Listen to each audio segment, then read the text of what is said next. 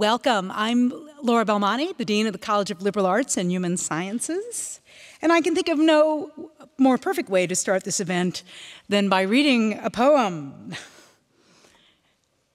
This one's called The Dean, written by yours truly. Welcome to this celebration of meter, rhyme, and verse. Of all the poems you'll hear tonight, this will be the worst. For I am not a poet, versifier, or bard. I do something much less hard. Mine is the world of meetings, budgets, and conflict resolution, of problems big and small needing a solution, where students, faculty, alumni, and staff vie for attention, where writers far better than me come seeking a subvention. Of DAs, ICAT, FARs, and P&T, the Fed's acronyms got nothing on VT. I am clearly no Giovanni, Merwin, or Cummings, so I'll leave the poetry to you and keep the college running. And with that, I'd like to introduce one of the most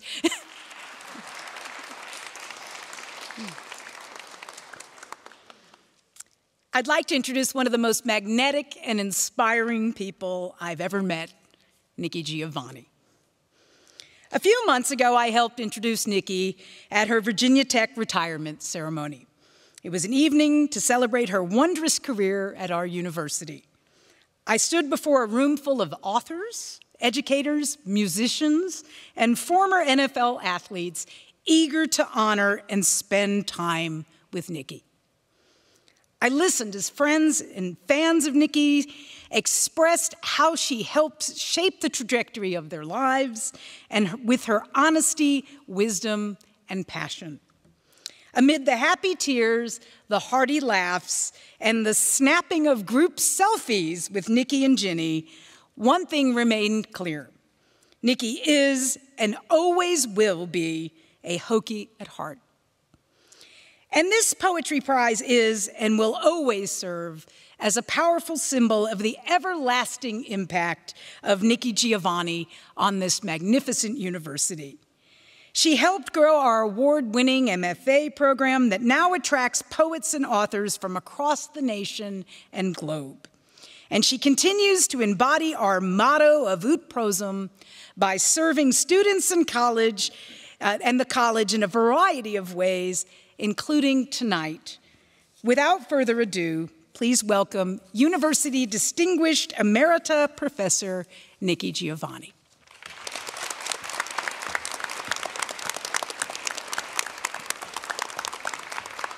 Thank you very much. I'm delighted to be here. I'm delighted with this award. This is our 17th year of the, yeah. I'm so pleased. And thank you all for coming because I'm a Jeopardy fan. And as they say, you know, without you, there is no Jeopardy. So I'm glad that you've come. We don't have a problem, but we do have a situation. And one of the situations is, as we have begun and grown, we have needed to extend.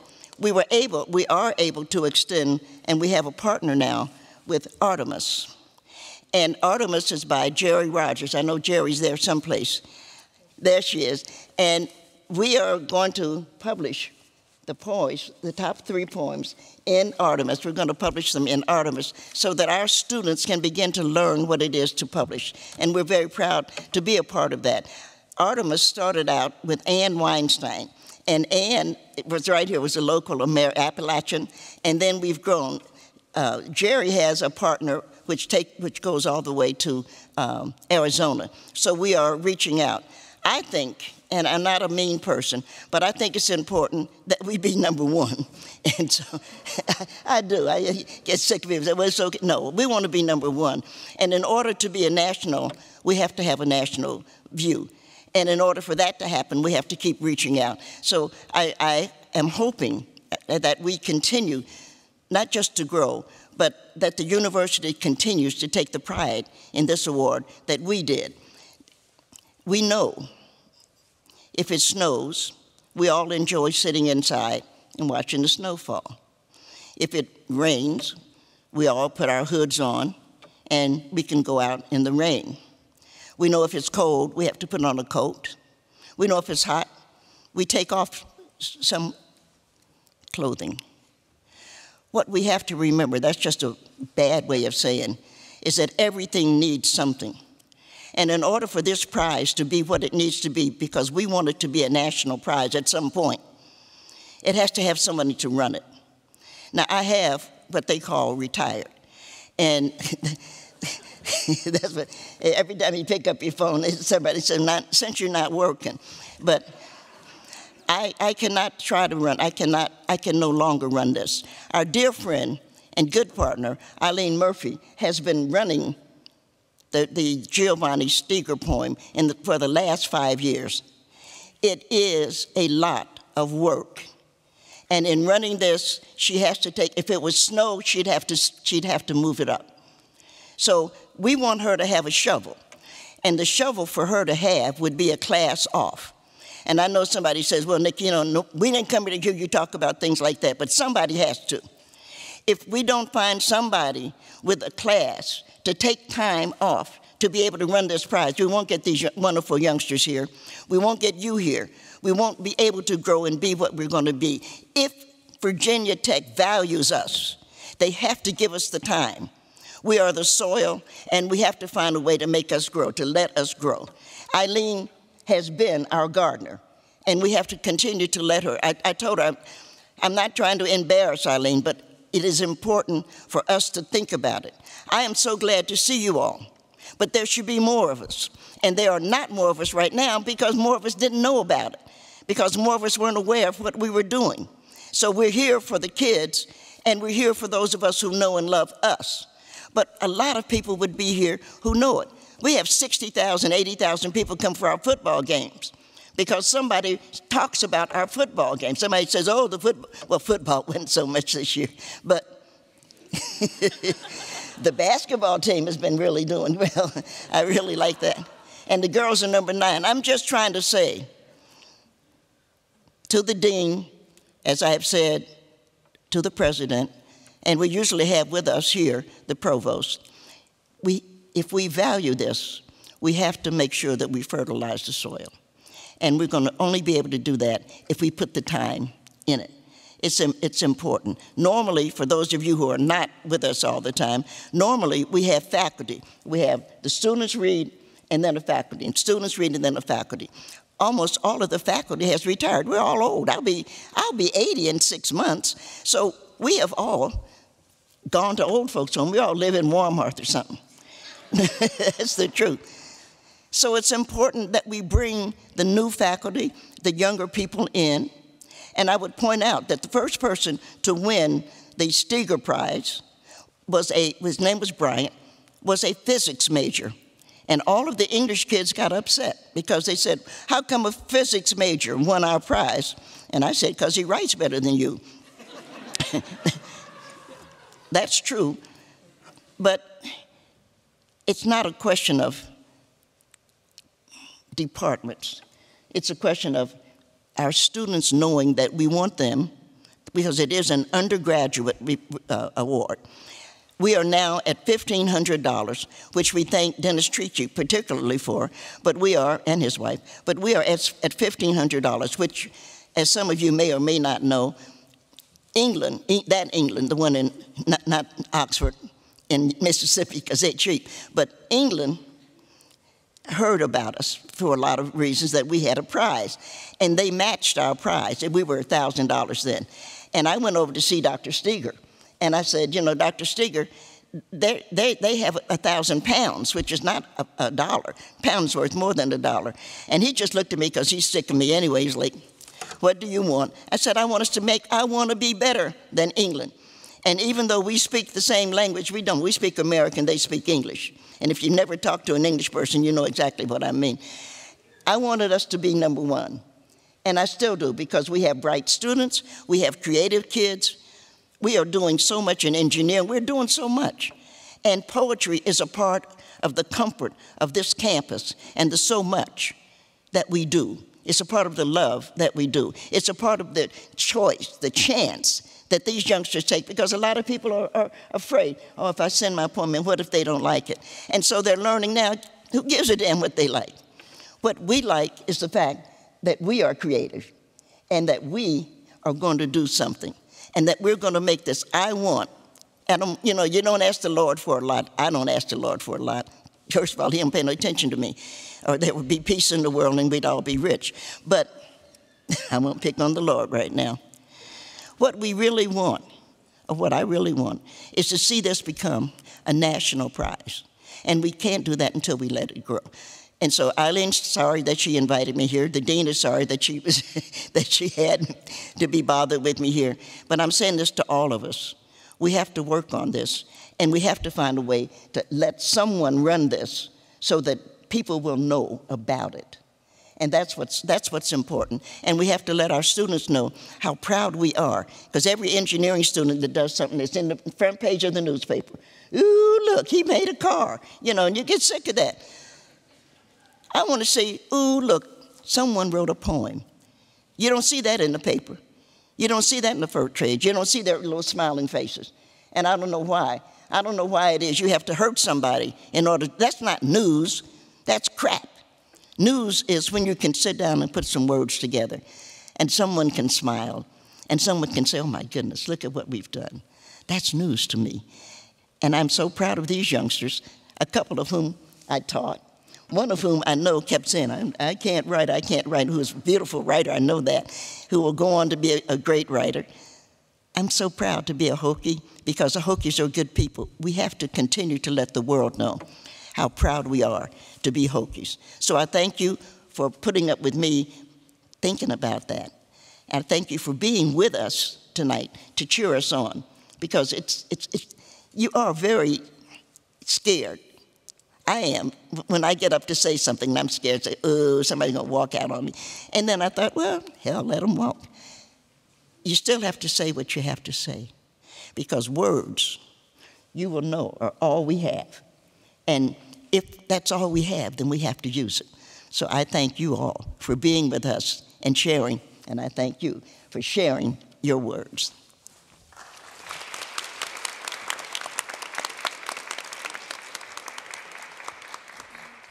So you guys, I'm going to say this, but when you all just go in alphabetical order, you'll just say your name before you read your poem, right? Okay. Oh, yeah, yes, exactly. Hello, I'm Eileen Murphy. I'm the director of this prize. Oh, sorry, we left a mess up here, you guys. I wanted to say the students are not getting introduced individually, but they are coming in alphabetical order in line to do this, and they will say their names. And so if you want to take pictures and stuff, you can come closer. Thanks for being here. Okay, and we're starting with Kayla. Oh, boy.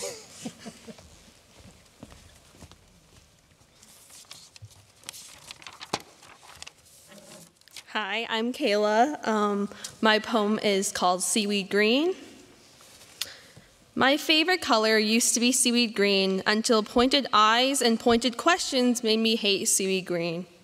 Until their pointed eyes and pointed questions questioned whether I was worth enough to be their friend, whether half of me could be buried beneath half of my ancestors, beneath rice fields and soybean plants, to see if the zipper on my head was invisible enough, whether my mother tongue was quiet enough. I used to send black and white notes through reeds and lips and teeth with willing calluses on my thumbs until my reed broke. Until my reed broke one day when an 8th grade girl decided to say I was only good because of who I was and not what I'd done. When she decided to take the chink in my armor and crack it open until I was vulnerable. When she decided to say that half of me was worth all of me and all of me was worth only half. I am a pale yellow girl like saffron mixed with half and half. A pale yellow girl whose favorite color used to be seaweed green. Thank you.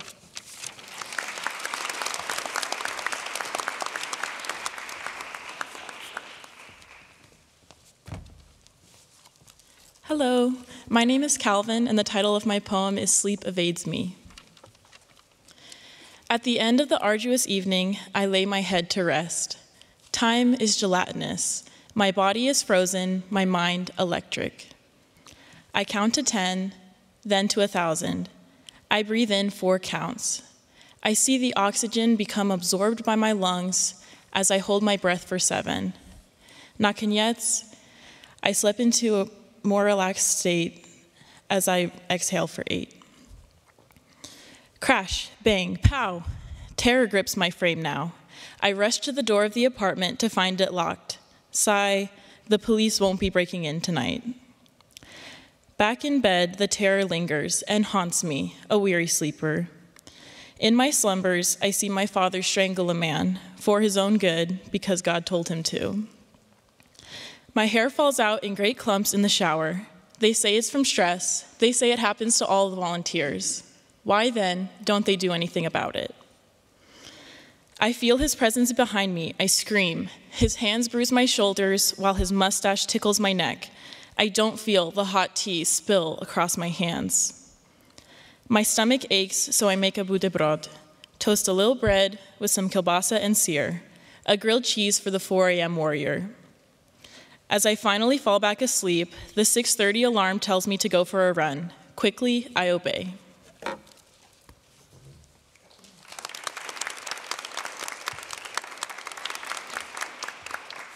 Hi, everybody. My name is Reed Burton, and this poem is called The Lake Isle of Tennessee.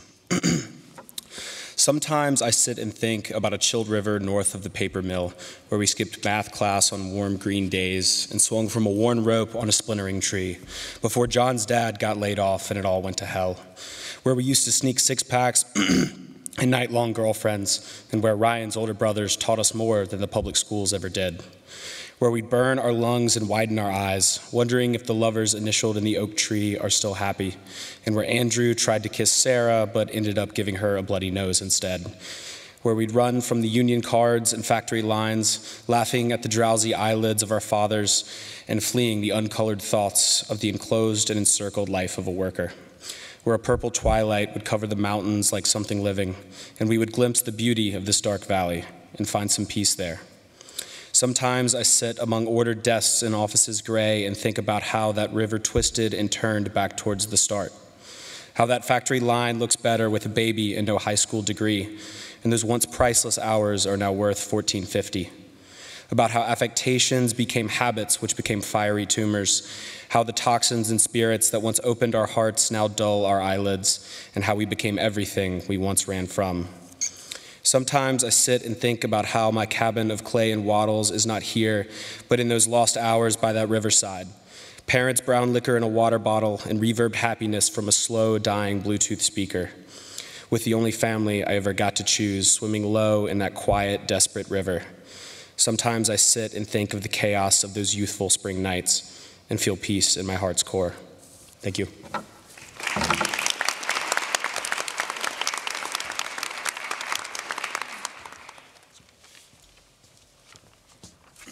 Hello, my name is Ira, and this is the glass door in my kitchen.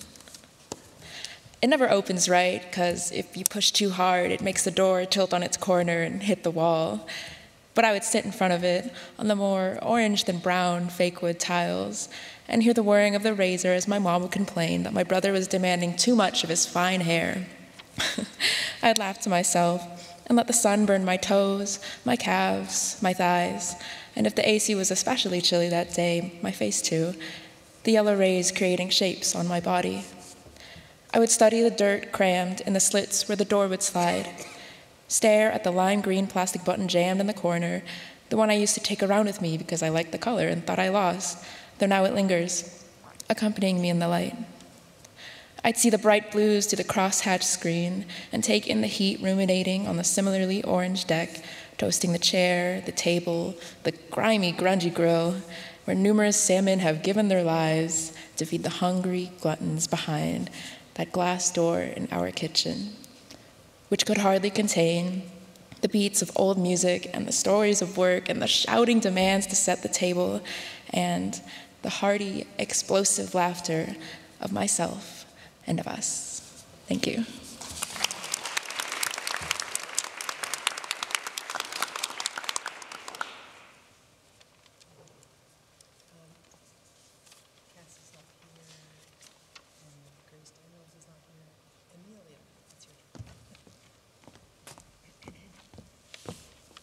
Hi all, I'm Amelia. This is Strawberry Plains. I think of you every time the shorter strands of hair fall forward and of how you want me to cut them back again. And I think sometimes of how much we've changed and how little we have in common now and how little we had in common then. But it was always enough, and I hope that it still is. But my memories of you aren't thoughts of changes. They're pancakes on the breakfast table dolly and H2O through to a bed and homecoming pictures on your front porch with the colonel joking, "Where's the rest of your dress?" My memories of you are that you're the first heartbreak I saw in real time, and you saw mine. You saw mine and I saw yours, and it cycled, and it's cycling still, but we're quiet for the moment. My memories of you are a stolen phone and an interrogation, through to a bed like in the 8th grade, trying to figure out if the guitarist down the street who borrowed my books in the summer liked me, and my smug smile and nacho fries a lifetime later, and how good things were, and how we heckled you, and how wrong we were about the boys of yesteryear. I remember how my sister loved you, and how pleased my mother was when we became friends, that I finally had a girly friend, and I remember that you were the first person to ever do my makeup. I remember your dogs and how I hated your sister and us locked in my room with my brother and a Nerf gun on the other side of the door. I remember hot chocolate on Halloween and avoiding almost every house because you were embarrassed to know them and still be trick-or-treating at 14. I remember dancing in the basement of the rec building and a pads versus tampons debate in the coffee shop, and I remember that you're still the only person I've ever let crack my back, and I remember that I didn't like you at first. And I think of in the spring how you asked me to call more often, and how I don't think I did, but of how we talked in the midsummer when I'd slip out of the house to walk in the heat, and of how you taught me what feminine friendship is.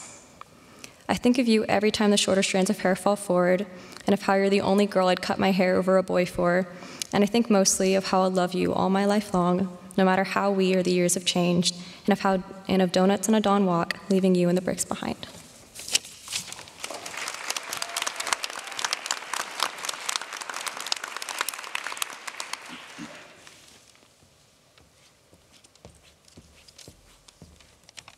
Hi, I'm McKenna, and this is Read Unread.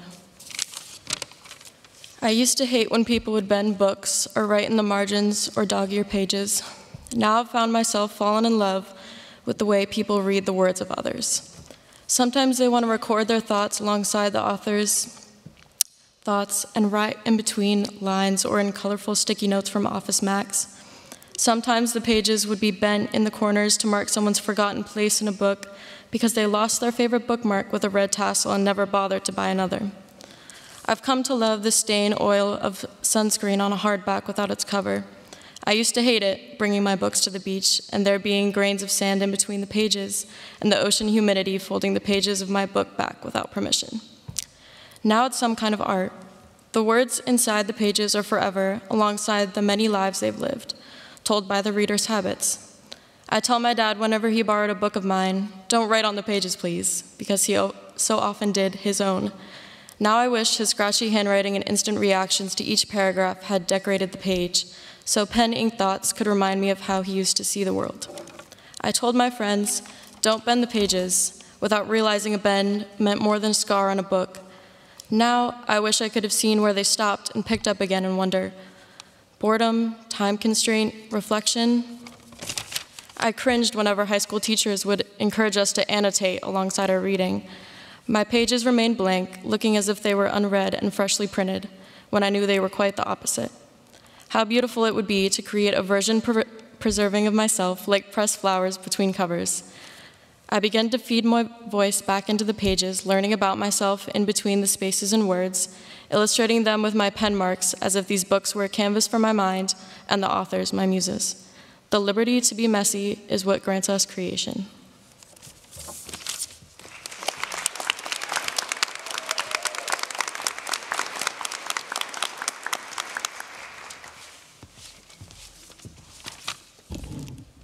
Hello, hello. My name is Caitlin Gruby, and I will be reading a poem called Softer this time. I'm very tall, hang on. Softer this time. What would happen to my houseplants after the apocalypse? Would they sit there, waiting, swaying toward sunlight through shuttered blinds, withering away, wilting in the same pots where they first grew? What if there's nothing after? Fire, then wind, vibrating in death's crooning voice, sweeping its barbed arms over all the green, leaving only shadows on the wall. Why does the end of the world have to be so violent? What if the flowers leap from their pots? 1,000 eyes stem from stamen and syncopation. Music remains, of course. Leaves rubbing, humming. Morning dew is rosin on a violet bow. Dust becomes lush with lilac fields, spreading. Wasn't the Callan show on my windowsill supposed to stay small? About the size of an open palm, but it just keeps growing. Would it ever stop with no one left to quell its ambitions? It has already outgrown 3 pots. Maybe it will never be satisfied. Leaves become riverbanks and petals mountaintops, but because it isn't human pride, it doesn't recognize itself in time. Would it grow until it swallows the world and eats away all the oxygen and consumes itself, and maybe self-destruction isn't only a human phenomenon and, well, damn it, I made it sad again. Let me think. What would happen?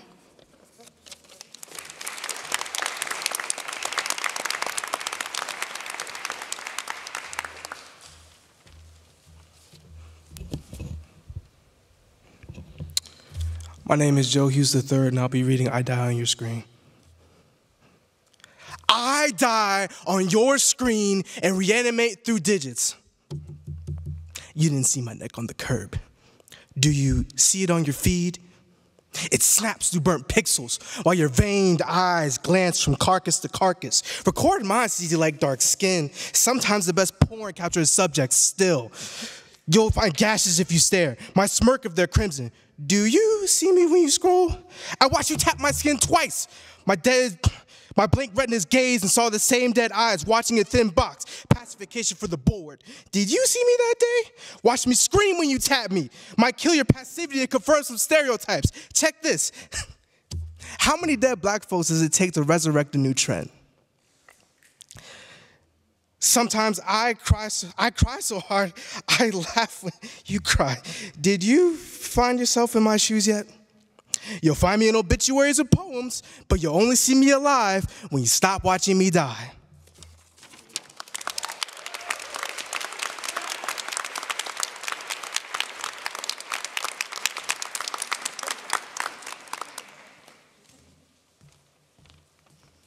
My name is Rowan. This is Doing and Undoing.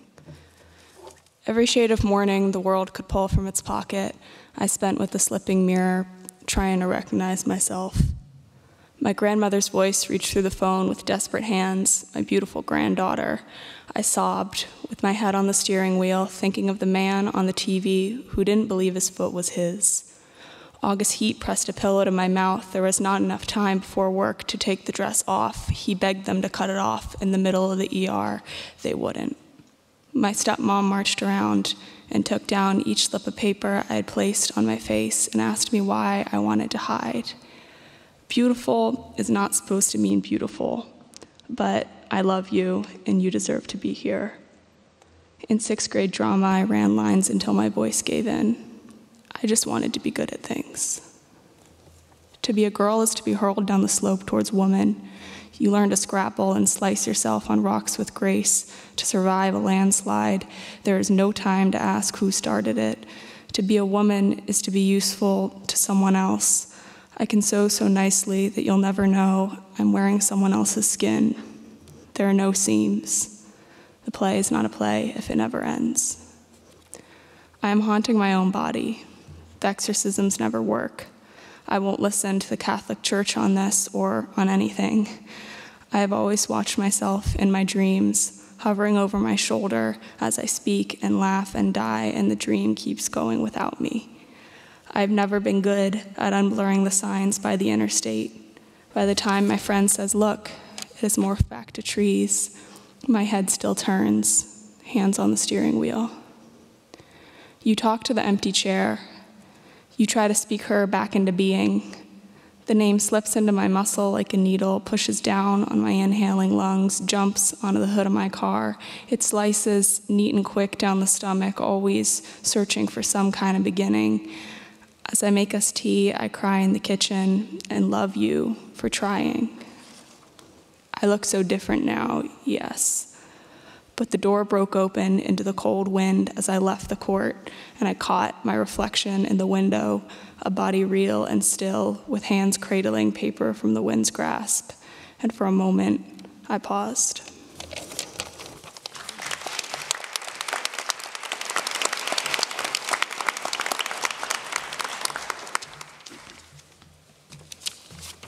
Hi, my name is Shruti, and my poem is called Refugees in Martha's Vineyard, after Carolyn Forche. Here is the torture of glass days under the hell of summer, of uncovered mass graves and refugees in Martha's Vineyard, of women who pay a price and writers who lose an eye, of collapse and turning and widening. Somehow, still, there is no other way to say this. There is no other way. It always coils back into your ugly hands. Whoever you love, however you repent, it lines your nail beds in soiled crimson. And good luck spending the rest of this lifetime, this tragic, doomed, inconsequential formality falling before God, begging to be washed clean. If your God was here, he would say, "Nothing can be done," and wipe the tears from his feet. Thank you.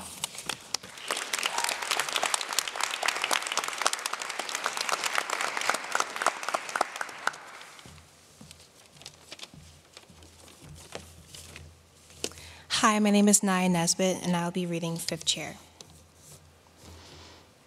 I stiffly sit in a cold aluminum chair designed specifically for violinists, and make sure to sit on the edge of the seat and adjust the stand, the black metal clanging as I place down my bow, and the orchestra waits for the conductor's cue. A hush falls against the crowd as he lifts his sweaty hand and signals to her, the first chair, the best player.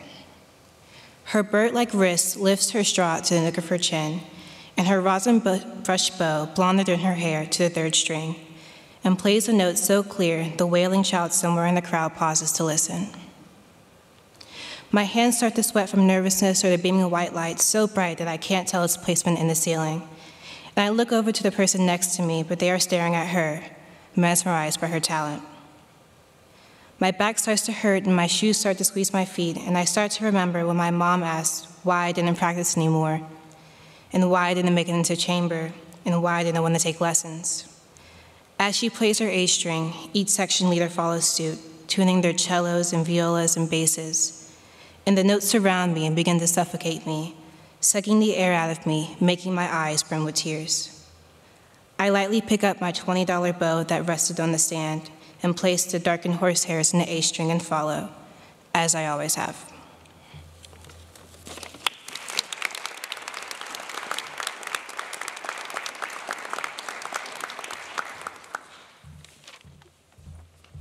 Hi, my name is Grace Turner, and this poem is titled Intrauterine by Design. And God said, "You may stop seeing now." And I did. And God said, "You may be feeble, you may be sick, you may find yourself a grocery clerk bagging bulk nuts and dried fruit, and then find yourself on the ground looking up like a seabed, a fluorescent halo around your high school coworker's head, water all around you. You may find yourself having dreams about illness and death. You may begin to find crows everywhere, but all this is very unlikely." And I said, "God, I have a prayer. Excuse me. Freedom from the gonads, freedom from the pill, from hormones, from soft plastic and string, from insertions and deletions, from probes, from aliens. Always there is the promise of no more pain, no more blood, the promise that I'm stupid not to want that. I wish I hadn't believed. And God, I have a prayer that I think you should answer. I want bloodshed, like an accessory. Find a pair of jeans I hate or love, then let my body love them some more. And God, I want to wear them. I want everyone to know." And God said, "You're not the first." I said, "I know. I hope not." And God turned off his headlamp, and God said, "Let's wait a few more months." Thank you.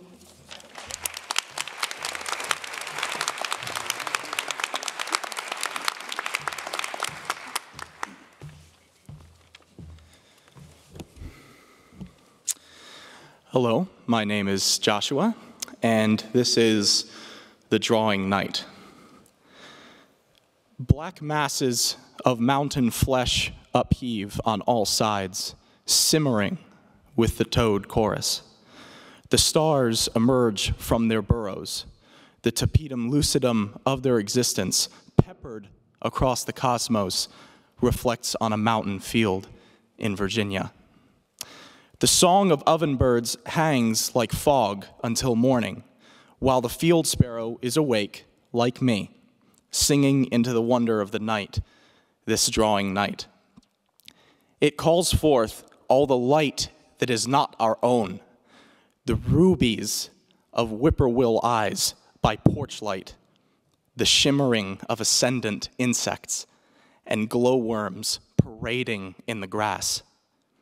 Foxfire fruits rise like green flames from coals of rotting oak, and speaking into the curtain, seethe softly, the darkness is complete. Thank you.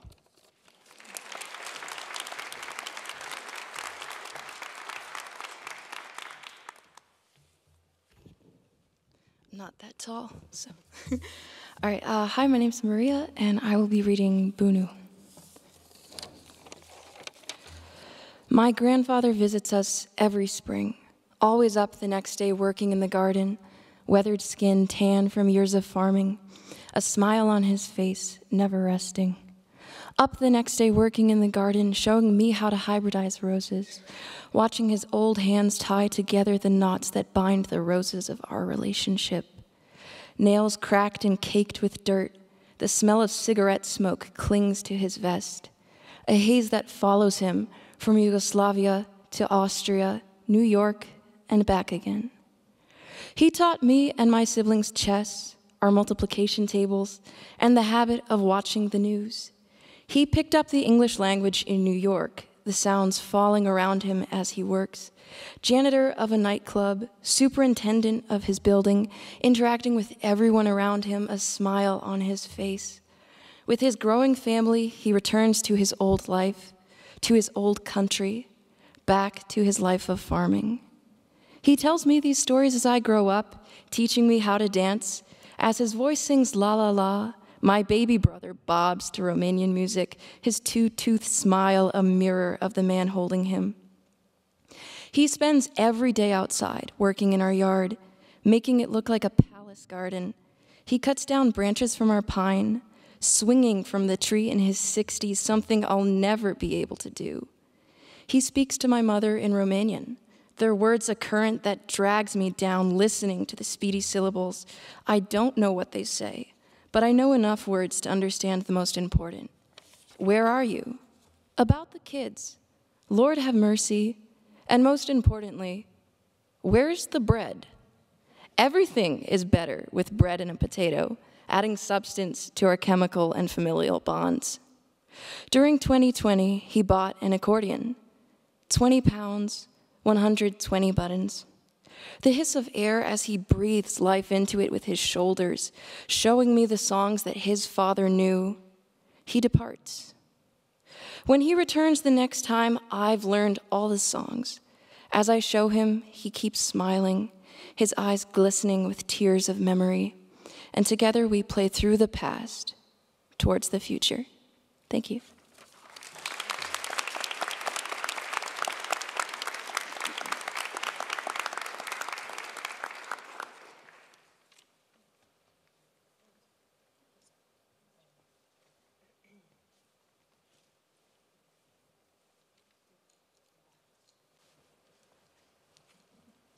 Go get the award.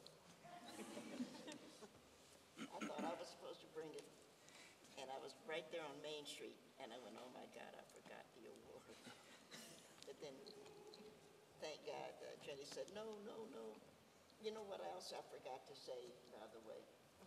Jenny, there's a film, a documentary about me, and it's called Going to Mars, the Nikki Giovanni project, but Jenny was the associate producer. And so it won first prize at Sundance, and we're so proud of her.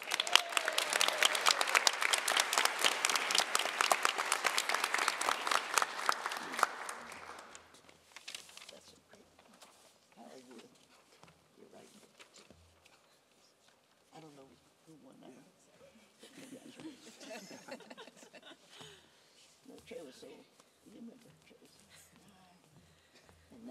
I was going to ask at the beginning, and I forgot to, for the committee who read all of these poems and chose these amazing poets, if you are in the audience, would you please stand up? I see you there, Lucinda. Yeah, excellent. And Sharon. Yes, yes. It's an amazing amount of work, and it's the most fun committee ever to be on. There's amazing, lovely people. Okay, so you're going to read stuff. I got to figure out how to do this. Okay, I'm going to show you what this looks like. We don't have our usual kind of award made by the lady Capone, Faith Capone. But what we do have is patterned after how she made it, with the help of Virginia Tech students making these at the Foundry here on campus for students making the awards for students. So, and you can look at it and pose with it, but you can't take it home until we take it and get it engraved for you. Okay, so, all right. So, that's pretty. Yeah, it's heavy. Oh, it is heavy. It's heavy, so it's a good paperweight. Yeah, you get mad at somebody, just smash them in the head. Okay, so, Nikki, you, actually I'm going to say the name. All the top 3 winners will receive one of these, a commemorative sculpture cast by Virginia Tech students at the Materials Science and Engineering Foundry at Virginia Tech, led by Associate Professor Alan Druschitz. Yeah. So thanks to Alan and his students, we did this. Okay, so this is for you to read, starting here. Okay. So up here. So come closer. Oh, we had a tie for third place. Rowan and Kayla. Come on up here.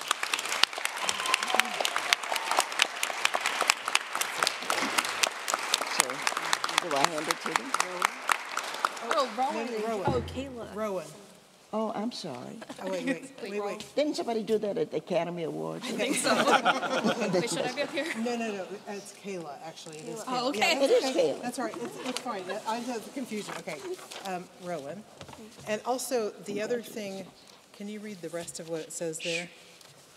The third place winners are Rowan Lacey for Doing and Undoing, and Kayla Beret. Beret, is it French? Okay. And Kaylin Beret for Seaweed Garden. And the third place winners are both getting the whole amount of $500. Yeah. You know why? Because we're number 1. Okay. Do they both get it? They don't both get it? Yeah, they all do, actually. Oh, great. There you go. The second place winner, I should read that, who will receive $800. The second place winner is McKenna DeTorres for Read and Unread. Congratulations. Yeah, so we'll pose with this afterwards. So. Thank you, guys. Oh, thank you. Congratulations. Okay. And here's your first place. So say the amount and everything. There you go. This is the first place winner? Yeah. Our first place winner is Joshua Ward for The Drawing Night.